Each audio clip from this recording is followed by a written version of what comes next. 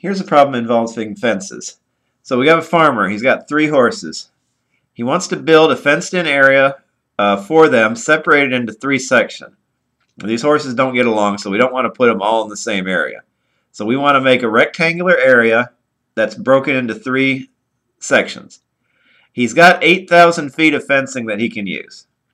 And also, he's got a river on one side of the property, so we don't need to fence that side. So let's draw a sketch of what we got. Here's the river. And what we want to do is we want to draw a rectangular area that's broken into 3 sections. Okay? And we want to make this as big as possible so the horses have a lot of the most possible area to move around in. We know we've got 8,000 feet of fencing. So let's start labeling this. The question asks, how long is this section here? How far do we come out from the river?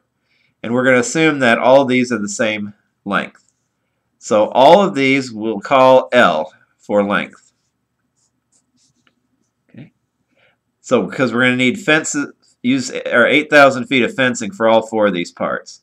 But we're also going to have to use some fence for this part here. So how long is this part going to be?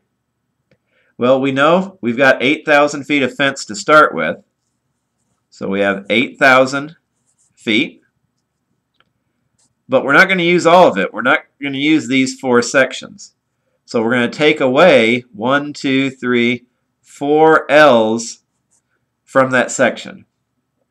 And so that'll give us the total length of this side. All 8,000 feet minus the 4 pieces we use here.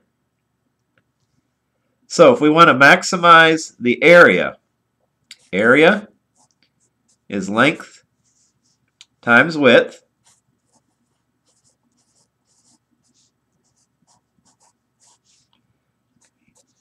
We multiply this out and rearrange. L times negative 4L. That would give me negative 4L squared plus L times 8,000. So this gives us our area formula. And what we see is it's a quadratic. We have an L squared, left off the L there, and an L on that.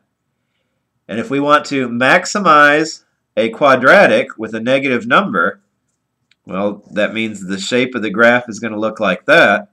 So we're looking for the highest point on that graph, which would be the vertex. So we use our formula to get the L, negative b over 2a,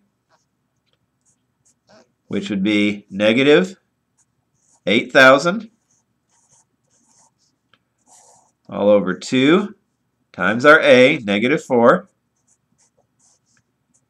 So that would be negative 8,000 over negative 8, which comes out to be 1,000 feet. So to maximize our fenced-in area, each of these sections needs to be 1,000 feet long, which will leave us 8,000 minus 4 times 1,000, so 4,000 feet wide.